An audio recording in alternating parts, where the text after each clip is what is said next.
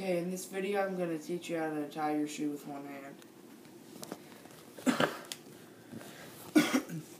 Okay, so pull on the lace back and then pull one of the laces under and hold that down with your pointer finger and use these two fingers to hold it against your palm and put the lace between these two fingers. Then pull until it comes to the tongue of the shoe, and then you cross them again. It doesn't have to be like an X though, just as long as they cross. Well, you want it to be even lengths if you can. And then you just pull on it.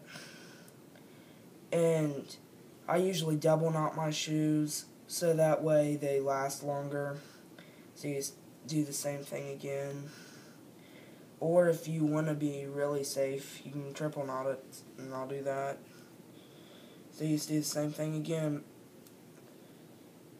And I do the bows different than other people normally do. It might not look like it lasts very long, but it does. You just push the end of the shoestring through one of the knots and pull it through, and then you do the same thing with the other one.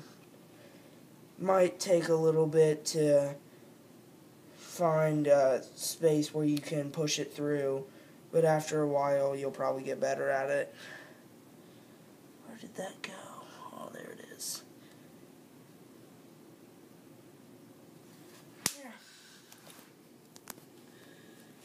And you'll probably get faster as you do it more. So, yeah.